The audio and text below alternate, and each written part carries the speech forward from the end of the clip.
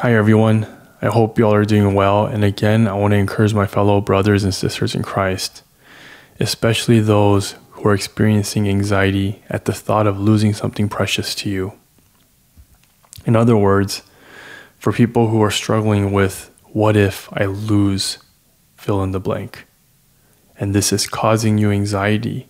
It's even tempting you to despair, and you can't function like you want to. You want to be free of this anxiety, and you know that you'd be better off not worrying, but you feel like you need to hold on. It's your responsibility to make sure that you don't lose this thing.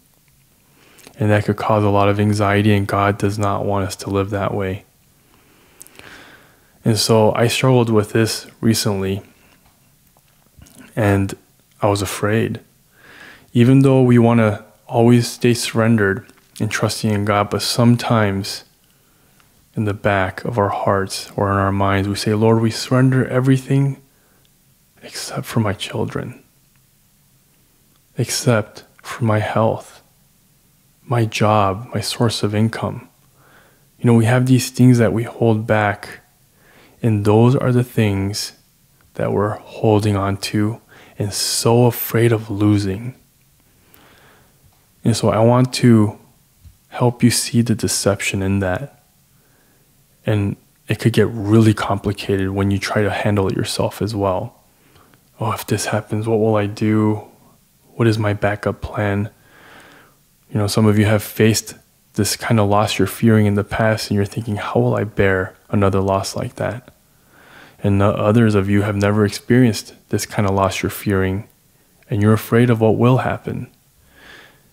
But what helped me a lot, and I believe it can help you, is to just take a step back and keep it simple. And so just ask yourself, or tell yourself this: even if I lose, fill in the blank, whatever you're fearful of losing.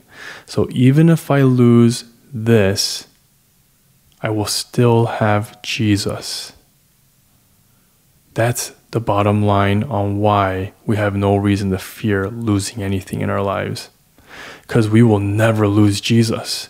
Jesus is our life. He is the one who provides for us.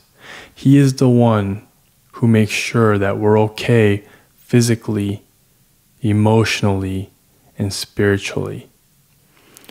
And even if we're going through pain at times, there's a purpose to it, and He's working it for our good and His plan for our life. And so keeping it simple like that when there's a lot of complex anxieties going on is, I believe, one of the most simple ways to overcome it. Even if I lose whatever, I have Jesus.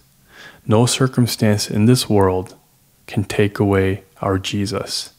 He promised that once we trust in Him and we become His child and He lives in us, He will never leave.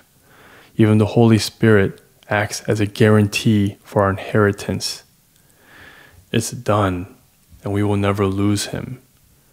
And because of His promises, we don't have to worry about how we're going to be provided for, how we're going to provide for our children, and what our future looks like. Jesus said, I will carry you. I have made you, and I will bear you. I will carry and save, even to your old gray head. Isaiah 46:4. I kind of moved it around a little bit. But the bottom line is, God gave us His word that He'll meet our needs and that He'll carry us through this life. And so that's a deception from the devil, or maybe it's our flesh, or maybe it's the world trying to tell us these messages that we need these certain things in our lives. And Jesus is saying, all you need is me. And a lot of you are going through this trial so that you can learn from head to heart that Jesus truly is all you need. Some of you may be losing a lot of things, in your life that you thought you needed. But now that you don't have these things, you have nowhere to look but Jesus. And as you trust in His promises and His love and goodness for you, you learn that He truly is all you need. And this kind of understanding And this kind of faith cannot be bought with any kind of money. It is a gift of God that you're able to understand and believe these simple truths. And so let's look at Matthew chapter 16, verse 26. For what will it profit a man if he gains the whole world and forfeits his soul? And so even if you gain all the money in this world, all the fame, and people admire you, and you live comfortably the whole 120 years, but yet you forfeit your soul, you don't know Christ, you profit nothing. You have nothing to show for your life except an eternity in hell. All is lost. But for you and me who have trusted in Jesus, if you've trusted in Jesus, you did not forfeit your soul. You saved your soul by trusting in him. Then what is your profit? Eternal life, his promises, an inheritance waiting for you in heaven. And so if you have Jesus, you have everything you ever desire, everything you would want to desire. He's our all in all. And so we could say, even if we don't get any of the desires of this world, we could say, you can have the world. If I could have Jesus, I'm content. He's all I need. And so one of the bottom line things that we should do with the things that we fear of losing is to not hold on tight, but to hold on with a loose grip, saying, Lord, I trust you.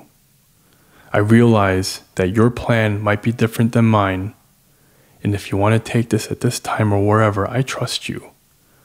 Lord, I trust in that you give me what I need at the right time. I trust in your wisdom, in your way.